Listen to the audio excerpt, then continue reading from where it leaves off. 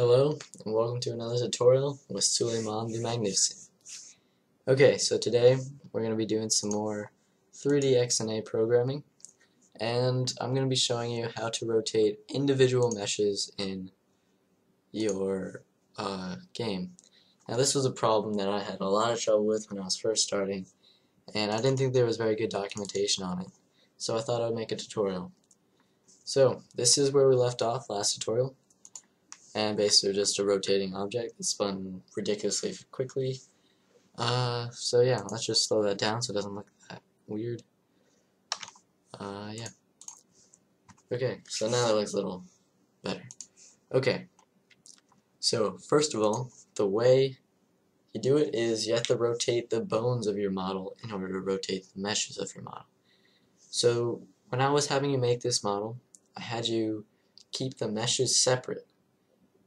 So by keeping the meshes separate, you were allowing the XNA to rotate the meshes individually. So if you combined everything into a single object, you're going to have some troubles. You might have to redo some things if you want to do it this way. Okay, so in order to rotate the bones, you do model.bones of the index of the bones. Now up here, I made a note for myself of what the index of the wheels of the bones were. So the front right wheel was at the 8th index, front left was at the 10th. So I'm just going to pick 2. You might have to experiment around with the index in order to find the correct one. And then I'm going to come down here to transform, which is basically where the bone's location and rotation and scale and everything is stored. So I'm going to do transform dot translation. Nope, sorry, not translation. Just dot transform is equal to matrix dot create rotation y of rotation dot y. Okay, so basically what this is going to do is this is going to cause it to rotate about the point 0, 0 because I didn't set a translation to it. And while it simultaneously the model is going to rotate. So I don't really want the model to rotate simultaneously with the wheel, so I'm just going to set all these equal to 0. I don't feel like dealing with a rotating model, but I would like to rotate my wheels. So now what I'm going to do is I'll run this really quick and you'll see that the wheel will be at position 0, 0 and it'll be rotating about the y-axis. So that's not really what we wanted at all, but I'll show you what we do want. Okay, so let's say that our matrix dot, okay, when you're creating the transformation of your model, you always make sure that you do the rotation first. I'll give you an example of what not to do and why not to do it. So model.bones of 2 dot transformation dot translation of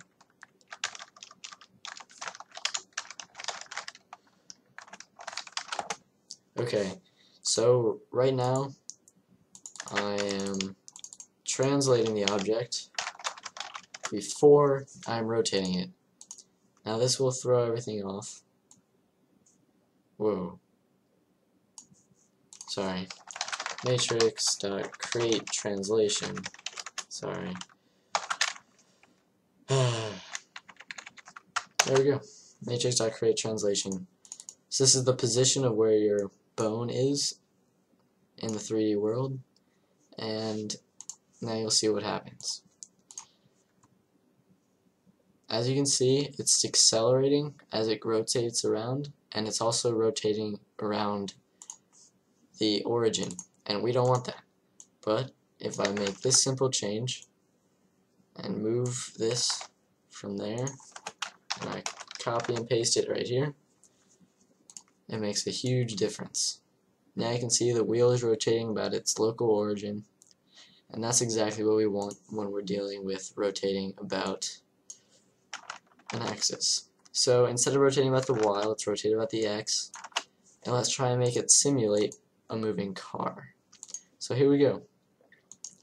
We got this moving, and it's rotating, and that looks pretty good. So here we go.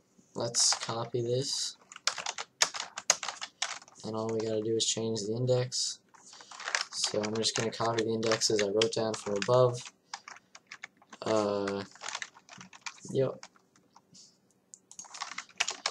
And 9 and 8. Okay. And you, of course, you should know that these two numbers have to be the same, because otherwise you'll be referencing different bones with different translations. So here you go. Our bones are now rotating, which is nice. And then we can have our thing rotate simultaneously. So now we can see that this is working quite nicely.